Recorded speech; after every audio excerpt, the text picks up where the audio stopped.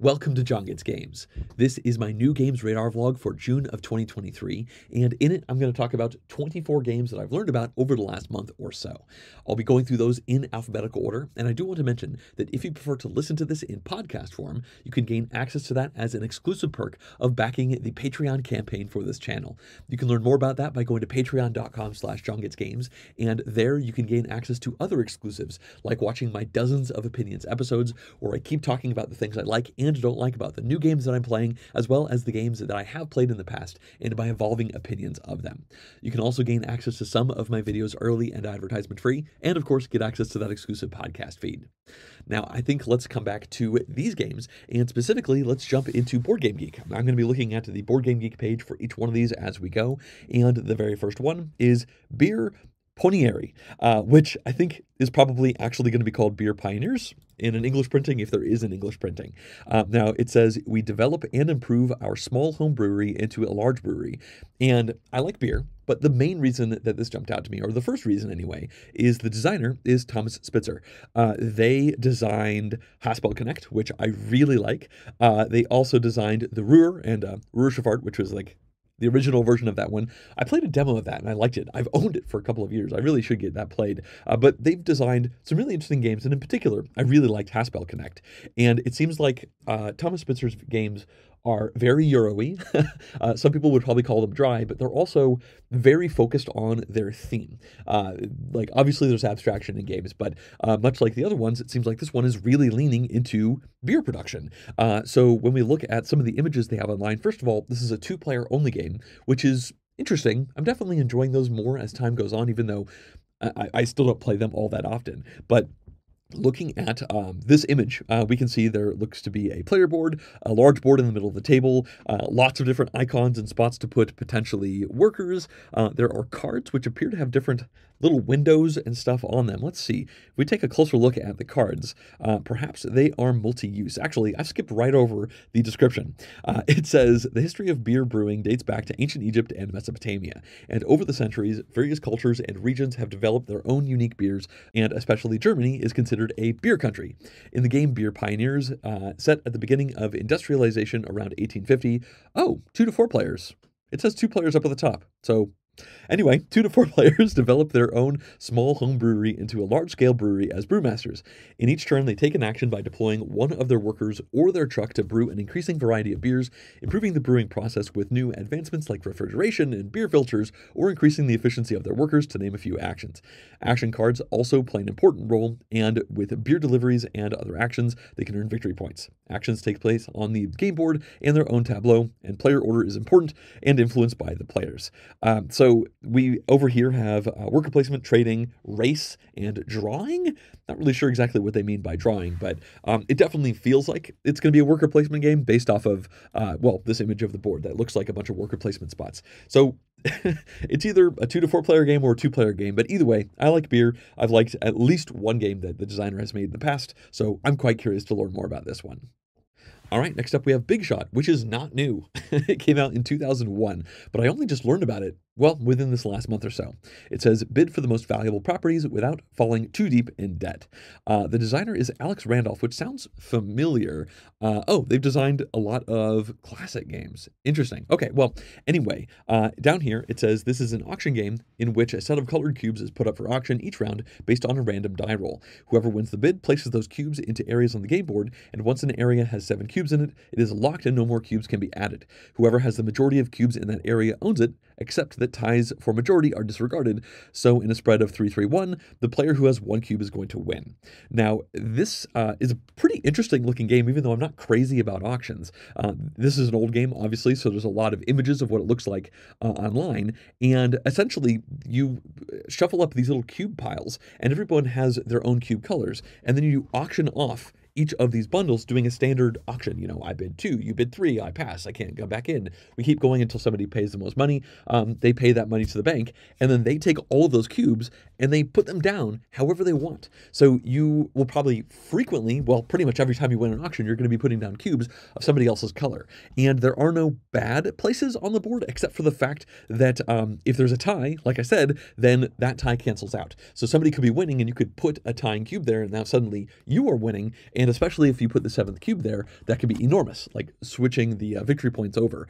Also on the board, there are 2x zones. Let's see if I can find an image of the board here. Yeah, this is one version. And the 2x isn't worth anything, but it multiplies an adjacent spot by 2 if you control both of them. And the only other real thing to the game is that there are loans. I don't think you actually make any money in this game, and you only start with 10 money, so you're going to run out of that quickly. And every time you take a loan, you take less and less money for it, but then you have to pay the loans back for 10 money each at the very end of the game. And I think, you know, the points on the board are money. And that's essentially it. Now, again, I'm not crazy about auctions, but this seems like a fascinating game. You know, winning auctions to place other people's cubes down, almost like sort of shared incentive, although you're not sharing incentives so much as, I guess, sharing the blame for messing up various things. It seems like it could be probably very mean, but it also says it's a 30-minute game, and I think I'm okay with playing a mean 30-minute game. This is probably not going to be my favorite game ever, but I would definitely give it a shot if I had the opportunity. Next up, we have Challengers 2. I don't have much to say about this one. In fact, I talked about Challengers 1, I guess, in the last Radar vlog. It's mostly here just to say that there's a second version coming out. This is very similar to the first one, but it is a standalone expansion. Yeah, it says that right down here. It can be mixed up with Challengers, the first game, to create new sets and combinations. So it's essentially an expansion that could just be purchased on its own. It says there are new members that you can add to your deck. Just, you know, new variety. It seems like it's going to be completely unique things, but everything that you need to actually play the game. I still haven't actually played it yet, but I am curious to, and I figure some people might enjoy Challengers 1 and be curious to check out the second one, or maybe you've just heard about both of them and you're like, well, maybe I'll just check out the second one instead of the first one. I have no idea if one's going to be better than the other, but I just wanted to quickly mention that there is this second version coming out. Next up, we have Clash of the Corgis, a 2023 card game. It says, be the first player to get rid of all their cards in their hand and field, which is very generic way of saying this is a card shedding game. And this first jumped out to me because of, well, there's one image online, and it is an image of these corgis, and they are so cute. Like little magical corgis sitting on these cards. But anyway, down below it says this is a strategic card shedding game for 2 to 4 players. And I'm not going to read the entire description. It's not very long. But the main reason that this is sticking out to me, in addition to the cute corgi artwork, is that it's a simplistic climbing shedding game. But each of the different corgi types has their own special effect that triggers when they are played. It says the special effects on the cards add a new layer of strategy to the game. And I can definitely imagine that. If you're just like, oh, well, I'm going to beat that 2 with, you know, a 4 or something like that. If you put the 4 down and then that also does something else because that happens to be a red 4 or a green 4, that sounds kind of neat. There's no indication of what these special effects might actually be, but I'm curious. It says it's a 5 to 10 minute game, which is very fast. Honestly, probably way faster than I generally like in games, even card games, but I'm mostly keeping my eye on this one because I'm curious to see what these special powers are like. Next up, we have another card game. This is Enemy Anemone. Anemone? Woo! That one says it's a must-not-follow trick-taking with a fishy theme. This is designed by a friend of mine, Daniel Newman. In fact, I play-tested this one many times. I played the final version of it once online, and it's actually going up for pre-order right now. There's a pre-order link that you could go to the Board Game Geek page or the New Mill Industries Twitter feed. You can also find the pre-order link for there. It's very cheap, $21 shipped. Anyway, this is a interesting game because it's very simple to teach, not many rules at all, but it has a must-not-follow thing going on, and it also has gorgeous artwork. This is the pre-order page, and yeah, the artwork, I just really like the way it looks. But anyway, the main crux of the game is, again, it's a trick-taking game. You put cards down, they can't match the color of the other cards. But if you have no cards in your hand that don't match other cards, you actually get to score them for yourself. You put them kind of face down into a score pile. And at the end of each round, you're going to score points for the number of cards that you have taken in your tricks. So it's not the number of tricks, but the number of cards in those tricks. So whenever you're able to short-suit yourself and score for yourself, you're also denying that point, or maybe points, plural, from your opponents, because some cards are worth 2 points and some cards are worth 1. And also in every single trick, the person who plays the highest card is going to win it, but the person who plays the lowest card gets a +1 token. And in the future, they can add that +1 token to a card they play, increasing the value by 1. So you have 2 things that you're vying for. You're trying to win tricks that make sense, and you're trying to duck under and get those +1 tokens so that in the future, you can win tricks that really make sense. Perhaps there's multiple cards that are worth 2 points instead of 1. You play 4 hands, so then the person who has the most points is the winner. And that's most of the rules to the game right there. Like I said, I'm biased. Daniel is a friend of mine, and I play tested this one many times, but I like how it ended up, and I put a pre-order in for it already. Okay, next up we have Forest Shuffle. This one says you build your very own forest in this clever card game for strategists. Now, I'm mostly talking about this one because of a particular image that I saw on the Board Game Geek page. In particular, it looks like it has very interesting cards. Like the cards are kind of split into multiple halves and whatnot, and you're going to be tucking. There's different trees. They're kind of wide cards overall. It looks like there's tucking, there's splaying, there's tableau building perhaps. But anyway, let's go back to the description. It says that in this game, players are competing to gather the most valuable trees and then attract species to these trees, thus creating an ecologically balanced habitat for flora and fauna. To start, you're going to have 6 cards in hand, and the cards depict either a particular type of tree or 2 forest dwellers. And from the latter cards being divided in half, like we saw in that image before, whether vertically or horizontally, with 1 forest dweller on each half. And then on your turn, you're drawing 2 cards, and then you're going to be putting these cards down into your tableau. I don't need to go through this somewhat significant description overall, but that's essentially enough for me to be intrigued. It's a 40 to 60 minute game for 2 to 5 players, and yeah, I just like the look of the cards. I like the idea of building out this tucked tableau with various forests. It looks like it's probably very Euro-y, getting points for this and points for that, with restrictions, on how you could put things around various other things. I don't know. It looks cute. It's being published by Lookout Games, and their games tend to be solid for sure. The designer is Kosh, and the only other design they have on BGG is Fife, which was a game about surfboards, I think. And on the beach, yeah, I never actually played this one, but either way, I think that Forest Shuffle could be fun. Next up, we have FTW, question mark, exclamation point.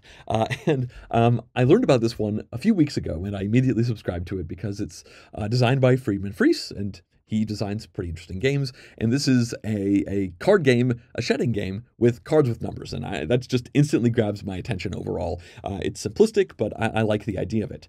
Now, here's the thing.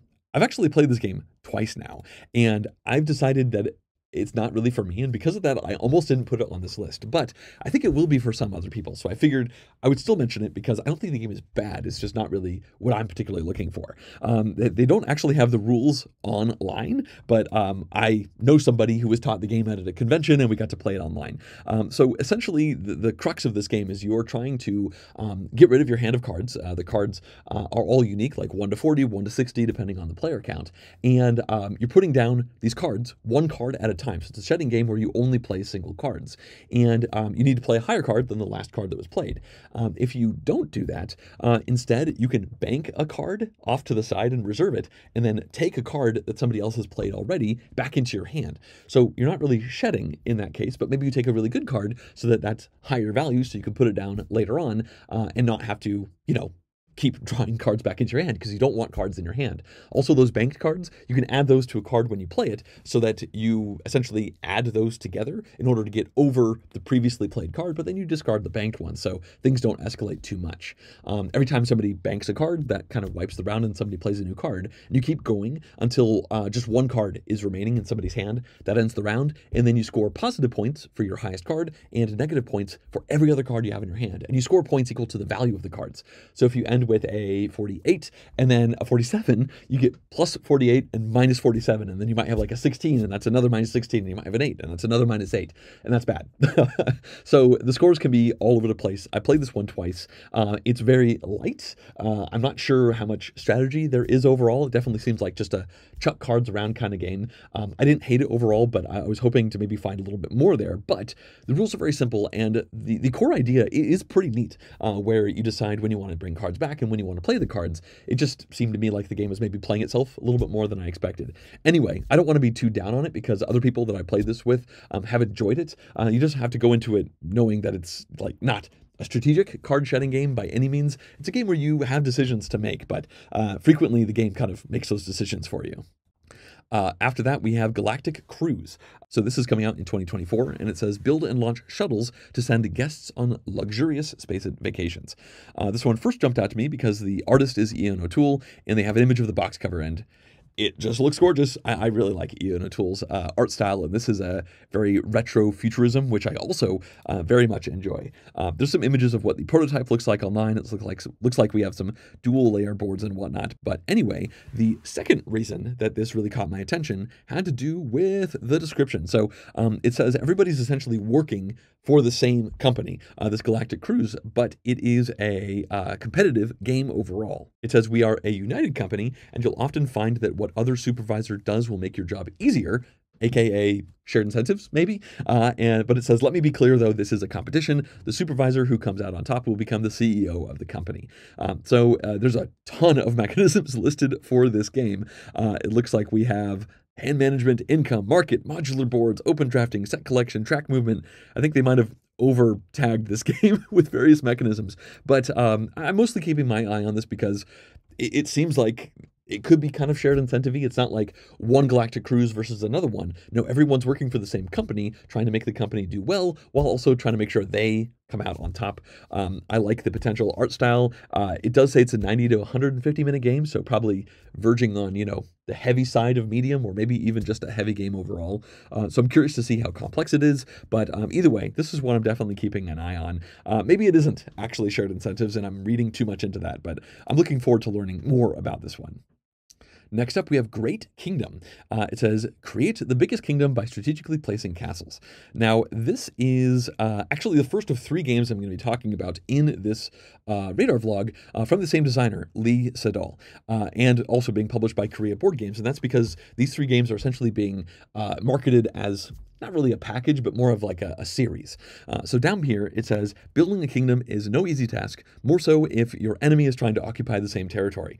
Build the biggest kingdom by strategically placing your own castles and destroying the enemies. A single enemy castle is enough to win the game. Great Kingdom simplifies Go without taking the fun away for experienced players, making it the perfect gateway into the world of Go. It is the first of 3 games of the game series Wisestone, developed by Go Grandmaster Lee Sedol. So there's actually a video in Korean that had some subtitles that I was able to watch to get some idea of how the game played. And so yeah, this is one of 3 games designed by this Go Grandmaster, trying to, I guess, make Go more accessible. So it's a 2-player only game. You are putting these little castle pieces down onto a 9x9 grid, and it seems Go-ish in a lot of ways, like you're trying to enclose terrain and score terrain, but the game also ends immediately if you ever fully surround, like on every single side, any opponent's piece. You capture that piece, removing it, and then the game is over. So that's one thing that can happen numerous times, I think, in Go. I've played Go a couple times, but I am very bad at it. But yeah, this seems to be just a slight simplification that also brings in a wrinkle of, you have this neutral castle in the middle that kind of creates extra walls, so to speak, that can create some interesting wrinkles. I'm not in love with this kind of game in general, but I think this sounds fascinating. I've been curious to learn a little bit more about Go, and this is definitely a version that I would not mind giving a try a few times to see if I enjoy it. Like, it seems like it's probably ridiculously easy to teach and quick to play again and again, versus Go games can go quite a while, I think, and you could realize that you're losing and then lose for a really long time, whereas it seems like in this one, if you're losing badly, it's probably just about to be over. Next up, we have King's Crown, which is the second game in this selection from the designer Lee Sedol and published by Korea Board Games. Now, I know a little bit less about this one, but it says, combining Go's open gameplay with the chance-taking of bingo. This game does not only require strategic thinking, but also a good memory. It is divided into 2 phases, stone acquisition and stone playing. Your goal is to get a bingo by playing your chosen stones. Choose what information you give your opponent and try to remember what you know about their game plan. There are a couple images, and the pieces are little crowns with numbers on them. It looks like it's a 5x5 board, and players do have shields. So it looks like some of the information, is going to be hidden behind these shields. I'm not sure exactly what they mean by bingo. I mean, probably, getting things in a straight line overall, but I'm not sure if there's another level to that or not. But yeah, this is another 2-player only abstract. This one says 20 to 60 minutes, though. So the last one said 20 minutes. So it appears this one might be a little bit, I don't know if more complex is the word, but longer strategically than the other one was. Maybe has a couple more things going on. Either way, this one also looks kind of fascinating. All right, next up we have Kraftwagen Age of Engineering. This re-implements Kraftwagen, which came out in 2015. I played that one a couple of times, and the designer is Matthias Kramer. And the same thing can be said about this new version, although the publisher is Samurak Games, and there is just about nothing about them on BGG. Anyway, down here it says that in this game, it's a re-implementation of the original design with improvements and simplifications that lessen the luck factor. Now, again, I only played Kraftwagen, the original version, twice, and the second time I played it with a variant. I can't remember the details of it, but there were certain cards in this engineering deck that just seemed drastically worse than others, so I actually took those bad cards out so that the overall consistency of the power level of those engineering cards was more even. Maybe I wasn't the only one who had this issue, and maybe that's what they're talking about with the luck factor here, or maybe it's something else. But much like the original game, like this is a re-implementation, I'm sure it has the kind of Glenmore-esque rondel system. I'm looking at the original version of the game. There is this action rondel where essentially the person who's farthest back gets to take their turn, and they can go as far forward as they want, and they take that action, and then they push that action to the very end of the line, and then they might have to wait a little bit as somebody else does a bunch of actions. So in Glenmore, this system is for taking tiles and putting them into your tableau. For Kraftwagen, it's just about actions. You don't actually remove these tokens, you just punt them to the end of the line, and the ones that people like more are going to be pushed off later on, and the ones that people keep skipping, you might be able to do a few of those in a row as people potentially skip over those. You're building up cars with various attributes and trying to get around this test track and just get points for a variety of things. And I'm quite curious to learn about this re-implementation. It does not have a date right now, and again, the publisher doesn't appear to have published anything in the past, or at least not on BGG, so who knows when this will actually happen, but I'm keeping my eye out because I do remember enjoying it, and I like the systems. It just didn't turn into a game. The original version, anyway, didn't turn into a game that I loved. Maybe this new version will be that game. Next up, we have Lata. It says, manage carefully your actions, auction for the best fish, and deliver to the best markets. The designers are Costa and Rolla, and it's published by Pythagoras. Now, they have designed many things, and this publisher has put out many things as well, but I'm going to skip to the very bottom of the description right at the beginning and say this is the second game in the Quinnus collection, following the success of Café, the first game in the line. So Café was a lovely little game. Yeah, I made a tutorial for that game. You could search Junkets Games Cafe, and I'm sure you could find it. But it was all about building out a tableau of cards that you kind of stacked on top of each other, trying to make coffee, essentially, and get points for that.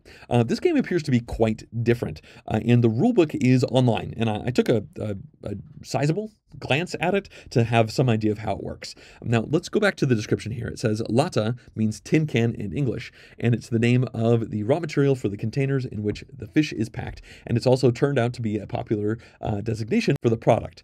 In this game, players manage local canning companies in the 1950s and produce and sell famous canned sardines or canned mackerel, the two main canned fish of the first decades of the industry before the appearance of the very popular tuna. The game takes place over 6 rounds, and in each round, players buy a catch of fish, tomato, or olive oil, which they can then use in their factory. These preserves will then be sold in the markets. This operation will result in money that can be used to buy scorecards and increase the factory's production. Now, here's the catch, the interesting twist, at least as far as I can tell. The order in which each batch of raw materials is chosen is given by an auction of action points that the players secretly bid by doing a sliding scale behind their board. So essentially, there are 9 actions that you can take on each turn. But before you do any actions, you bid a certain number of actions that you will lose. So you might bid 3 actions, and then we all remove our shields, and the person who bid the most actions gets to go first, but they have less actions available. Let's say I bid 3 actions, but you bid 5. Well, you get to go before me and get the better stuff, but you only have 4 actions left, 9 minus 5.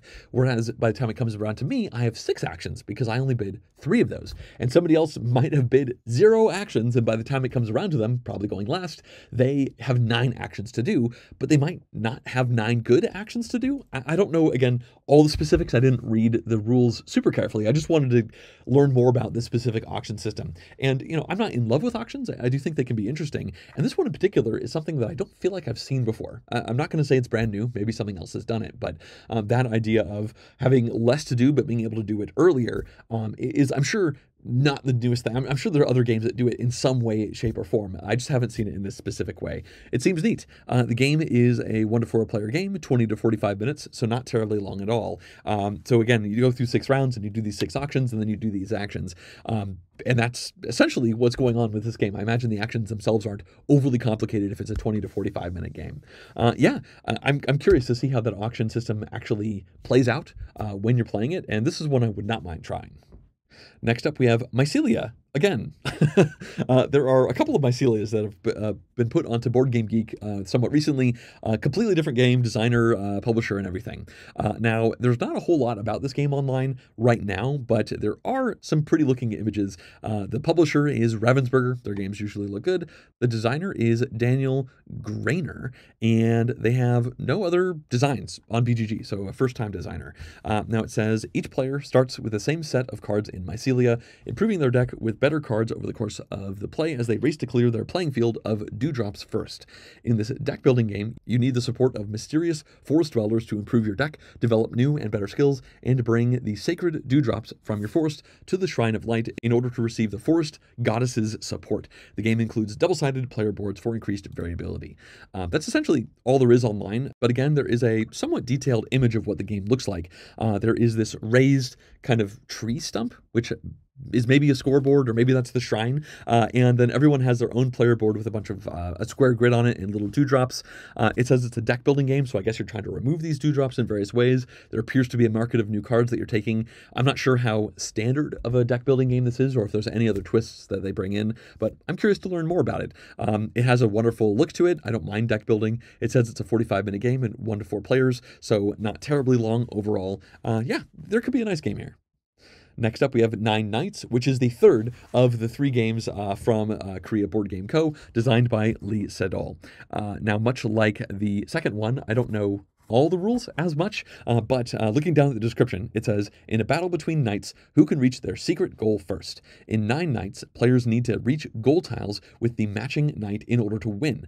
The numbers a player puts on a knight do not only represent their goal tile, however, that's also their strength in battle with enemy knights. Choose wisely whom to move and try to figure out the numbers of your enemy knights before they know yours. And there are some images of what the game looks like. So you have 9 knights, I'm assuming ranging in number from 1 to 9, and you put these little tokens behind them. So it's kind of like Stratego, where you can see the numbers on your knights, but your opponent can't, and you're moving them, and on the other side of the board, there are the 9 tokens. I'm not sure if they're randomized. It looks like they might be, and I guess you're just trying to move, your 4 knight over to the 4 spot on the opposing side. And of course, if these 2 knights fight, you're going to flip them over and see the various strengths of them, and the stronger one will win in that fight. I have no idea what happens in a tie. I don't even know how the specific movement rules work, if it's just once orthogonally or diagonally, or maybe multiple in a row. But I guess as you're moving a knight over, your opponent might be thinking, wow, that knight's getting pretty close to like the 4 and the 6 and the 1. I wonder if it's a 4, a 6, and a 1, or a 1. Maybe I'll send my 7 over there to try and defeat it. But of course, if you defeat it, then I guess that would show the 7, and then your opponent knows. It seems like kind of an interesting twist on a Stratego type gameplay on a relatively small board. It says it's a 10 to 20 minute game, so rather quick overall. And I think this could have some pretty neat twists to it overall. All right, next up we have Orbit Master. Restore the celestial orbit of the zodiac by choosing the master sign. It's a 3 to 6 player game designed by Jason Gamer, and this is their only design on BGG, self-published, so you probably can't get it right now. But anyway, I just wanted to talk about this one a little bit because I like the idea of the theme. It says that Orbit Master is a trick-taking strategy card game that's based on the zodiac. In a turn-by-turn gameplay, players choose 1 sign to play, and the first player to build a house of the other 11 signs under the master sign wins the game, but beware, the 13th sign can poison your master sign and change the course of the game. There is a bit more to the description, but not a whole lot more as far as how the actual trick-taking works and scoring works, but it appears to be a trick-taking game where you have set collection in mind, where you're trying to get one of each of the 12 zodiac signs without getting that 13th zodiac sign to kind of mess everything up.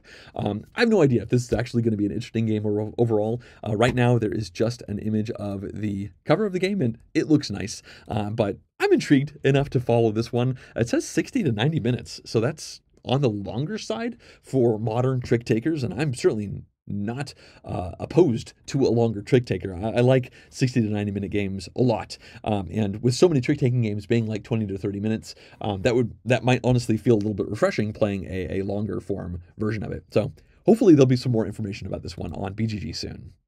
All right, we now have an older game. It's ReCURRRing, coming out in 2016. Now, I first heard about this one, honestly, about a year ago. I just didn't make it to my radar list because it didn't really percolate up too much to make it onto the list. But then a few weeks ago, a friend of mine whose opinion I trust played this one at Board Game Geek Spring and fell in love with it. Absolutely loves it and was raving about it, so I looked into it more, and now he's got me pretty curious.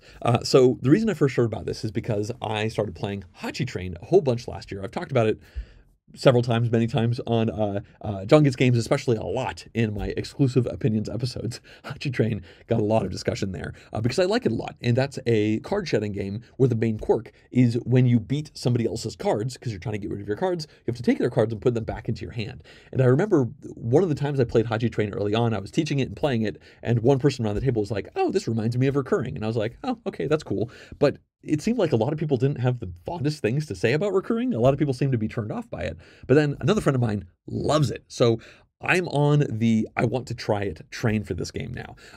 Train. So I'm not going to go into all the rules of it, but it seems like it is very similar to Hachi Train. But one of the main quirks is that the deck makeup is asymmetric with the numbers. It goes 1 to 9, and then there's a bunch of these R cards, which are low value.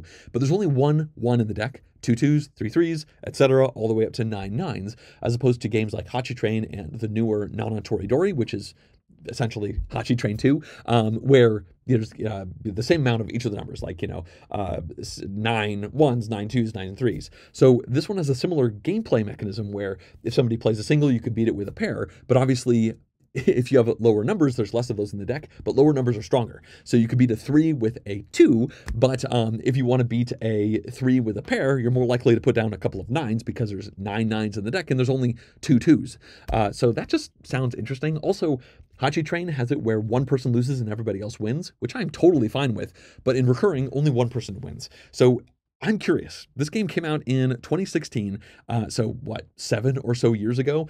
6 years before Hachi Train, which is a game I really fell in love with. And I've got to try this and see if maybe this is a game I actually like more than Hachi Train, or maybe Hachi Train improved on it. I won't know until I try it, but I'm definitely hoping to make that happen very soon. Next up, we have SpellBook. It's a 2023 release. We're halfway through the year, so probably coming out soon. It is coming from Space Cowboys, who make great games, and the designer is Phil Walker-Harding, which is the main reason I'm talking about it. I like Phil Walker-Harding's games in general. Almost all of them that I've played, I've really enjoyed, usually for their simplicity of rule sets and complexity of decision space. Not that they're crazy complex, but they're so simple in their rules, and the complexity is there. Games like Baron Park, for example, I really like that one. So anyway, this game also seems pretty interesting. Down below, it says, in SpellBook, each player, accompanied by a familiar, possesses a grimoire and collects materia to master spells and feed their familiar. The game provides pre-drawn spell sets for use in the early rounds, but soon, players start drawing spells randomly or create their own spell combinations that are common to all players. It says, each spell combination gives an effect that lasts the rest of the game, and the more ingenious the combination, the more powerful the effect. As the rounds progress, the game becomes different because obviously you get these new spell effects, and it says there are more than 2,100 spell combinations being possible. The game ends as soon as the magician's grimoire is complete or familiar is fully fed, and then the player with the most points wins. There's a couple images of the game. They're not super detailed, but it looks like there are various card tableaus, and I'm not sure exactly how these spells are crafted based off the image, but I love that idea of crafting spell combos, of which there are 2,100 combinations, but then having them apply to everybody. So you're, I guess, going to try to make spell combinations that happen to be better for you, even though other people can use it. That has a whiff of shared incentives. I'm not really sure, but this seems interesting. I'm honestly interested in playing just about anything that Phil Walker-Harding comes out with because, again, they're super quick to teach, and they're generally quite interesting, and they're generally not too long. This one says 45 minutes, and I really like the sound of everything that this game is talking about. Next up, we have Steam Power. Cleverly build your rail network and reap the rewards. Now, the designer of this one is Martin Wallace, and I actually first learned about this one because I'm going to be doing a sponsored tutorial video for this one. I made a sponsored video for Bloodstones that Martin Wallace also designed. That video came out somewhat recently. I can't remember if that was this year or last year, but anyway, this is a new train game. It is, as far as I can tell, based off what I know, and I'm not sure how much I can actually say, because I have seen the rules, but it might be somewhat embargoed, but this is a game where players are going to race to build the best rail network to meet contractual obligations to make the most money. On your turn, you perform 2 actions from a selection of choices, letting you lay tracks, build factories, fulfill contracts, earn money, or collect more contracts. Building a factory brings resources to the board that all players have access to at a price. Gameplay is fast, engagement is positive, and rules are simple, making this a great time to pull out if you have limited time or newer gamers around the table. So I will say that when you're putting track down, the track is yours. It's not communal track. But then, as it says, you're also going to put factories down that are yours that other people can use in order to fulfill those contracts. And you can use other people's tracks as well. And if you use other people's tracks and factories, you literally have to pay them money to do that. But then you might still want to do that to get those cubes to then complete your contracts to give yourself points as well. It seems like it's relatively simple, actually quite simple from a rules perspective. I haven't actually played it. I've just taken a glance at the rules. It says it's 2 to 5 players, 45 to 90 minutes. I know that, again, you have your own trains and you can block each other, but you can overbuild your own track if you get blocked to kind of change your direction. It seems neat. It definitely seems like the kind of game that I would enjoy playing in general, and I'm pretty excited to do a sponsored tutorial video for this one when the time comes for it. Next up, we have Tangram City. The designer is Uwe Rosenberg, which is certainly the first reason I'm talking about this, but also it's published by Korea Board Games. This is the 4th game I'm talking about in this radar vlog being published by them. I'm just really liking the look of their games overall. Anyway, it says in this game, which is 1 to 5 players, 10 to 40 minutes. So could be a very quick game. Probably the 10 is 1 player and the 40 minutes is 5. It says you puzzle a harmonious city worthy of the queen to collect the most points. Down below, specifically, it says you're trying to make a city that is balanced between your red buildings and your green park tiles. And you also want to bring in rectangular shapes because those are important for fortification. It says players are going to place tiles in a randomly determined order in a square field while trying to balance the amount of those different symbols. The more balanced you are, the more points you get. Now, there are some images of what the game looks like online, and one of them is very high definition. We can zoom in a lot, probably way too much here. But as you can see, players have their own board. They're putting these tangram pieces down, which have, diagonals in the middle of them. And it appears that players are going to be, there's going to be a card drawn and placed up at the top. And I think that's going to tell everybody, place this tile down, place that tile down in a random order. I'm not exactly positive about that. But then looking at the top of the player board, we can see the balance. If you are perfectly balanced with your red and your green, you get 20 points. If you are off balance by 1 or 2, you get 10, 3 to 4 is 5, and if you have 5 or more out of balance, you get 0 points for that. But then you also get, looks like 15 points for every rectangle that you're able to build in your city. This looks like a simplistic game overall for sure, but I love polyomino games, and I haven't actually played a Tangram style polyomino game before, so I'm intrigued. I mean, this seems quite light overall, very quick to play. I highly doubt this is going to be a game that I fall in love with or anything, but it's certainly a game I would like to try because it seems like it leans in directions that I enjoy, and its relative short playtime is maybe a problem for me personally, but also maybe it's a boon because you could just, weave it in with other things. Yeah, I definitely want to give this one a go if I have the chance. Moving on, we have Thistleden. This is a 2025 release, so not exactly soon. It says forest animal folk evolve from humble beginnings in the village of Thistleden. Now, this first jumped out to me because of the designer, Ben Eisner. They are part of the design team on Wonderland's War, Tidal Blades 2, The Grim Masquerade, just a whole bunch of games. In particular, Tidal Blades 2 sticks out because when we look down at the description, it says each player has a 3x3 card tableau representing their den. During the planning phase, each player chooses a denizen card in secret to add to their den. Then all cards are revealed, and players place their denizen cards in their grid and activate all the cards in that row or column, each of which grants actions based on its type. At the end of the round, if a row is full, the player discards 2 of the cards in that active row, keeping the one they just played, and discarded cards are placed into their legacy tableau, adding strength to future actions as their civilization grows in age and knowledge. Now, this is very similar to the activation grid, the Nexus grid in Tidal Blades 2, which is very present on my mind because I have done dozens of hours helping them out with the rulebook for that one, the campaign book, editing. I've done a lot of work for Tidal Blades 2. And yeah, this is one of the designers of that game. It looks like they're making a Euro game. It doesn't say how long it is. I wouldn't surprise me if this is like a 45 to 60 minute game, but it looks like they're making more of just a Euro game using that 3x3 grid idea, which seems really smart in Tidal Blades 2, and I feel like it's going to be really smart here as well. I love that spatial idea of combo building. I like the idea of, using cards multiple times until boom, they're gone, but now they give you a permanent effect. I just think there's a lot here that I could really like. Tidal Blades 2, I don't want to talk about too much, but it has a lot of very cool mechanical ideas, but it's a game I'll probably never play because I just don't have the space in my life for campaign style games that much anymore, and I don't really have interest in my group for that kind of dungeon crawl type of experience. But I've loved the idea of this Nexus grid since I first heard about Tidal Blades 2. So seeing a side game that leans in to that mini game that I'm most interested about that other game that I probably just won't have an opportunity to weave into my gaming life makes me excited. Unfortunately, I'll probably have to wait a while. 2025 is a ways off. Next up, we have Ticket to Ride Legacy Legends of the West. So speaking of campaigns, it says build train lines across the United States in a 12-game campaign. Now, this is designed by Alan Moon, who was the original designer of Ticket to Ride, but then also Matt Leacock and Rob Daviau, who famously worked together making the Pandemic Legacy campaigns with Season 1, Season 2, and Season 0. And Rob Daviau has even more cred with Legacy, essentially getting it started off with Risk Legacy and whatnot. So this is Ticket to Ride Legacy, like literally that's the name of the game, and it seems like it is very much going to be in the vein of Pandemic Legacy. And I loved Pandemic Legacy Season 1 and Season 2. Wasn't too crazy about Season 0. We never actually finished that one, but we really liked Season 1 and 2. And I also liked Risk Legacy. I played that one way back when it first came out. I was in a group who played it over and over again. I think I played like 6 or so times in that campaign. I didn't see it all the way to the end.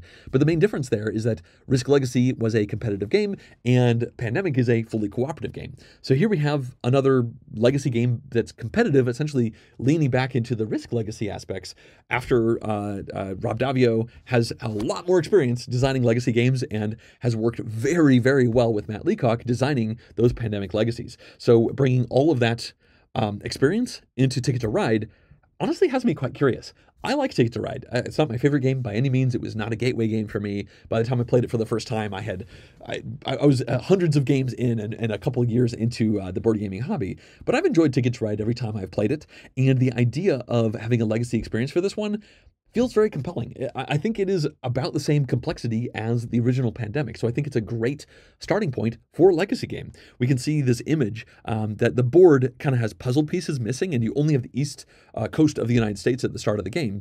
And as it said, you're going to go through 12 games. I believe I read somewhere that each of these games is going to be between like 20 minutes and 60 minutes, maybe ramping up as the game gets more complex, as new rules are added in and the map gets bigger. But this seems neat. It's not cheap. I think the MSRP on it is like $120.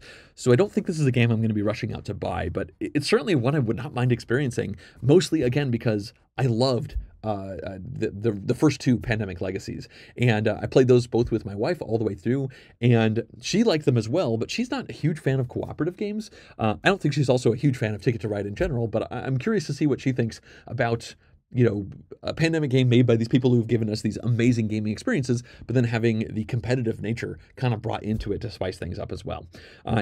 This one I think is going to be very exciting for a lot of people. I'm moderately excited for it as well. I'm just not sure if I'm $120 excited, if that makes sense. All right, we now have another card game. This is TikTok Time, and it came out in 2019, and I don't have much to say about this. It, I think, had a very tiny print run. It says, it's a card game of clocks and time. The game is played with 48 clock cards in 15-minute intervals and 12 time cards. The player who uses all their cards first wins. It's a shedding game based on clocks. That's essentially it for the information that's online. And the reason this came to my attention is because I'm currently designing a trick-taking game, not a shedding game, but a trick-taking game that uses this exact deck, having 12 different suits, essentially, and then each suit has 4 ranks, and this is that same deck, 48 cards, and a friend of mine who playtested my game said, hey, that game seems familiar, and then they pointed this one out to me. Obviously, TikTok Time is a shedding game, not a trick-taking game. They seem like they're very different, but I don't know. I just felt like mentioning it. It seems like one of those super esoteric games with an interesting premise that just happens to coincide with a premise that I am also working on. I think some of my friends have actually had a chance to play this one in the past, and who knows? Maybe I'll have a chance to give this one a shot. If I see it in the wild, I think I'll definitely give it a try, just to see what this designer did with this deck makeup that I'm trying to do other things with. All right, we now have Tipperary. It's a 2023 release. It says, build an Irish country piece by piece. This one jumped out to me first because the designer is Gunter Burkhardt, and I've really enjoyed some of Gunter Burkhardt's games. Sealand is amazing. Maori is really good. And Ulm, I was a little bit less about. But he's got 95 games. Some of them are going to be hits, some are misses, but I love Sealand. And Sealand is enough for me to be intrigued by pretty much anything that Gunter Burkhardt puts out. So this is a tile-laying game where players are challenged to create their perfect vision of an Irish country by placing polyominoes, which is something I love, and thus collecting sheep, castles, and whiskey. It says the linchpin of the game is a magical stone circle that decides which of the tiles you can choose from. After 12 rounds, one player will be named Chief of the Tipperary. There's a whole bunch of images of what this game looks like, and it looks like everybody is going to be building their own polyomino area in front of them. And yeah, there is this magic circle that you're going to be grabbing tiles from. It looks like there's frequently going to be multiple tiles, and it looks like it kind of has a spinner in the middle. I don't know too much more about how this game actually plays, but I am super intrigued. I love polyomino puzzles. I'm just a huge sucker for these kinds of games. I do kind of wish there were more communal polyomino puzzles where everybody's building one big polyomino thing in the middle as opposed to building your own. This one has you building your own, and that's fine. Maybe there'll be more communal ones that come out in the future, but looking at some of the images of this one, it looks like maybe at a convention or something. Yeah, you've got multiple tiles that are getting placed out. There's a bunch of sheep meeples. It just looks very aesthetically pleasing to me. I love the look of these kind of things, and I find it very satisfying to put these things together. So matching that with the designer I really like, a playtime that's perfect for me, 45 to 60 minutes, 2 to 5 players. This is a game that I know I want to try at some point. I'm not sure I'm going to fall in love with it, but I definitely want to give it a go.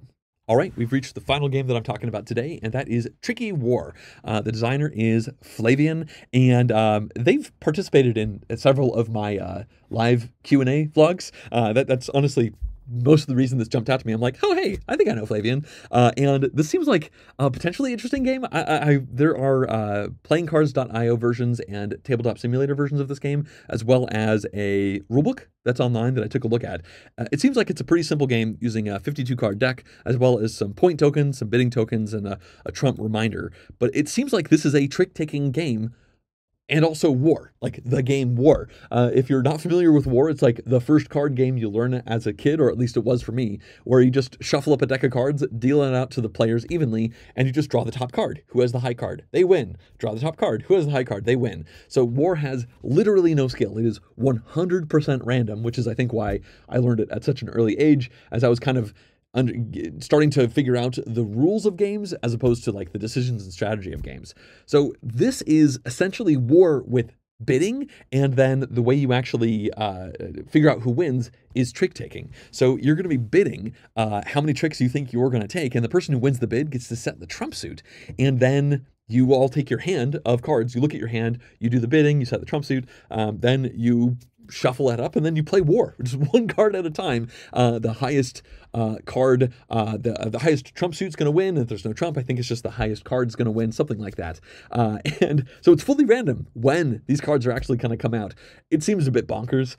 Obviously, there's going to be just a ton of randomness in this game, but also trying to figure out bidding and then going into it. Honestly, it sounds a lot like Challengers, which is a game that I've talked about a couple times in this vlog and more so in the last Radar vlog, where that was a deck building game where you then shuffle up your deck and just played one card at a time, and you hoped that your deck was good enough.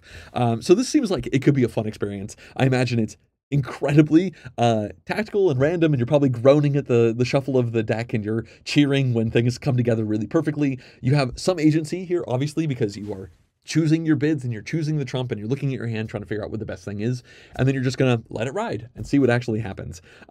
Who knows? Maybe it's a lot of fun, maybe it isn't, but I figured it was worth mentioning here on the vlog. So yeah, that is gonna wrap this one up. I talked about less games today than I have in the past couple of these. It just seemed like there were less games that were posted to Board Game Geek over the last month, which I'm totally fine with. In previous vlogs, I've had to edit from 60 down to 34 or 30 games, but today I pretty comfortably was able to talk about 24. I cut a couple of them out. I think we are just now approaching convention season. Origins is happening, I think, literally right now as I'm recording this, or it's just about to start happening. Gen Con is not too far away, so I'm sure there's going to be a huge ramp up in more game announcements, and I'm planning on doing another one of these next month, so keep your eyes out for that one. As always, I'd like to thank everyone who's been supporting this channel, including these producer-level Patreon supporters. If you too would like to directly support the channel in the creation of future videos just like this one, then please go to jungetsgames.com/support. Also, if you enjoyed this video, then please click the like button for it down below, as well as the subscribe button for the channel. Thanks for watching.